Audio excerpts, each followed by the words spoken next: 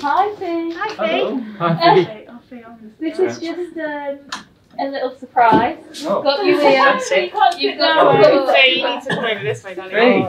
Hello. Hello. Phi, Nice there's to no meet you. order. Nice to meet you. My name's Tim. I'm the Assistant Chief Executive of the Trust. And you've been lured here by your colleagues under slightly false pretences, I fear. I see, yeah. There's no P45. No, the trouble is you'll never trust them again after this, will you? I don't know about that. But the reason that you are here is I'm delighted to tell you that you've been nominated by one of your colleagues. Yes. And you are the winner of the Nurturing Award from an NUH Awards side of things. And if I can just read out a little bit of the nomination, yes.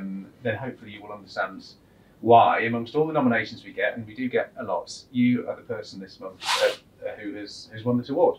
Oh, okay. And it's a long nomination, so I won't read the whole thing out, but the bit that it finishes with is Phi should win this award because he embodies the values of the Trust, and there could be no better ambassador for the value of nurturing. He genuinely cares for all the members of the team and will go out of his way to make anyone's day better, from the youngest to the oldest patient, and from porter to consultant. There is no one in children's ED who would not immediately feel more positive knowing that he is on shift.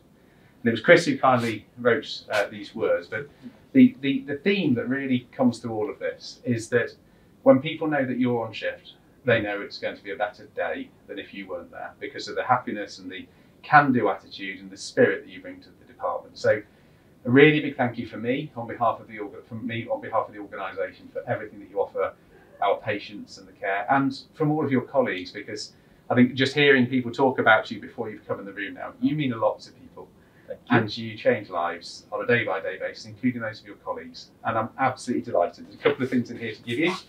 So the first is your certificate for your Nurturing Award winner, and also in here a badge and a lanyard which we give to each of the winners to wear. So that when people see them around the organisation, they will know that you're an exceptional colleague who's been nominated and one of our awards. So thank you for everything you do. Thank you.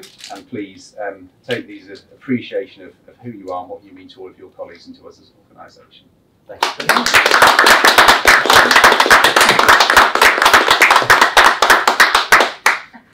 I was not expected to do a speech. Nothing prepared. Honestly, I don't know what to say. So thank you very much for this award. To go back to work. You really deserve it, mate. Honestly. Absolutely. Couldn't think. Literally, we know sort of like you are the most positive person I've ever come into contact with, and you're always giving positive and sort of like guiding words whenever you're on shift, even though it might be sort of almost hell on earth. You are still somebody that is like sees the brighter side in everything. Yes. And you know, if it can't be fixed by that, it's fixed by a cup of tea, isn't it, Phi? It is, yeah. Or a little sweet. Yeah. It really seems that we need to bottle whatever you've got. Honestly. What's the secret to it, Phi? What's the secret to being happy? I don't know. I work harder because you guys are working so hard to make things safer, better. It's difficult working in the department, so it's the least I can really do. Bless you. Well, Chris took the time to write it, but I think he speaks for all of us when he says how amazing you are and how grateful we are to have you. Yeah, absolutely. I think that's right. It's not. We've been really fortunate in ED to have some really good members of staff, and we've lost some recently for various reasons. But we had the Be More Francis thing that came out, and we had Rowan, who unfortunately passed away, and that was devastating. But I think you just have continued along that kind of really positive, happy outlook, and it's right. And I don't think it's just peds who feel like it. Like if you speak even through adults, I think everyone knows that having you around just makes everything slightly better and easier. So yeah, it's great, and you genuinely deserve it. And everything I wrote in there is how we feel. Like it's not just